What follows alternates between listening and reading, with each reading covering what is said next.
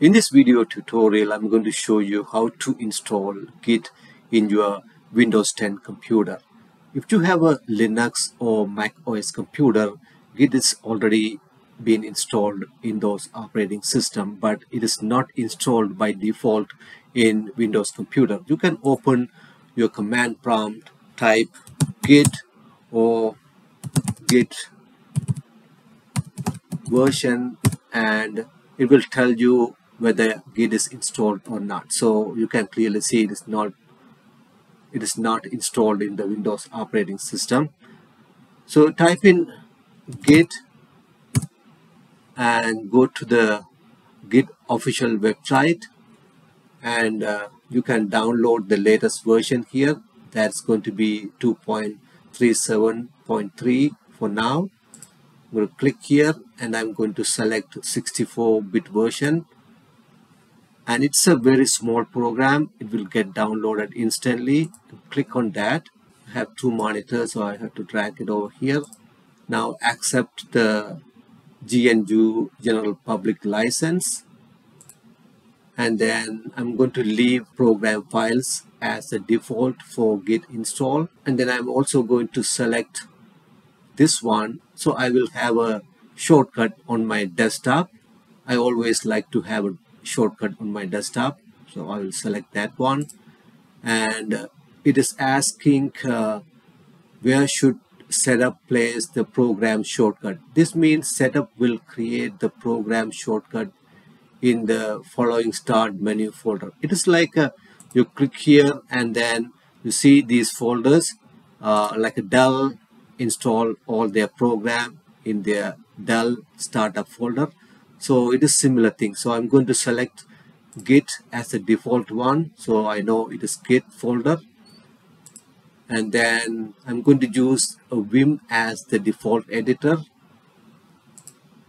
and then for the branch name, that is by default is master. I'm going to leave Git decide, so that means it's going to be master. And then it is also asking how would you like to use Git from the command line. I'm going to select this one. I'm going to be able to use Git from Windows command line, PowerShell, and also from the third-party software. So it is a recommended option here.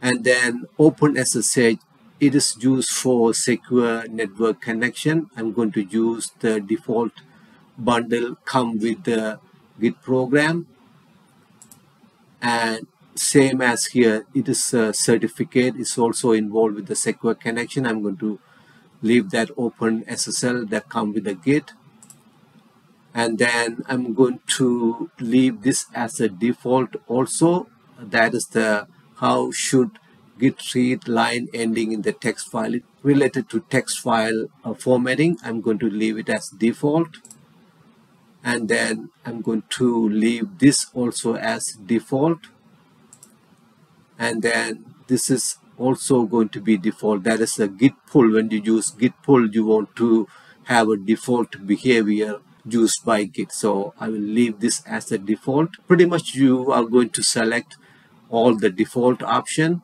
when you install this Git program, and I will leave this credential manager also as a default one.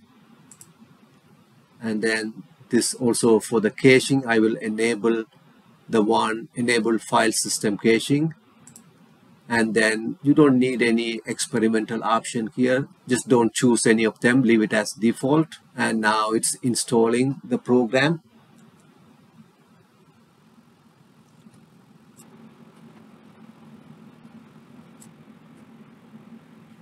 Now it has completed the install.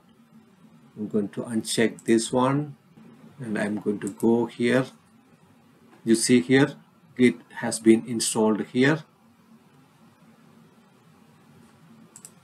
Now I'm going to go to the command prompt again, and I'm going to probably I need to close it and reopen. Git, you see, now I see Git has been installed here. git version.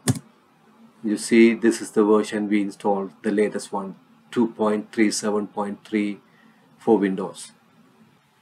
If this video is helpful for you, please hit the like button. Also, don't forget to subscribe to the channel and turn on the notification so you don't miss my future videos.